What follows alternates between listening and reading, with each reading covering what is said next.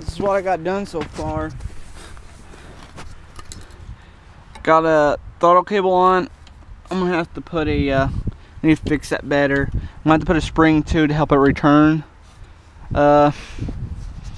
Kill switch is just the old electric start for the 110 engine that was on it. I ground the red one, or the yellow and red one here, and the green one is going to the cool.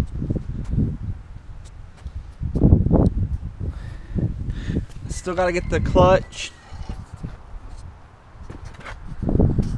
Still got to get the clutch for it. I got a chain. Just got to get a clutch.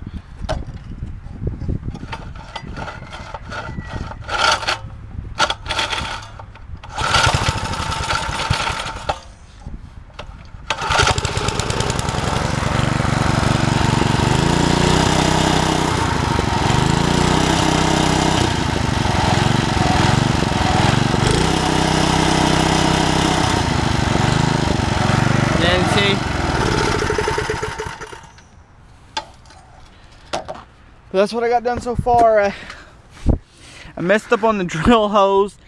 I messed up on the hose, or the mounts, and had to cut them out.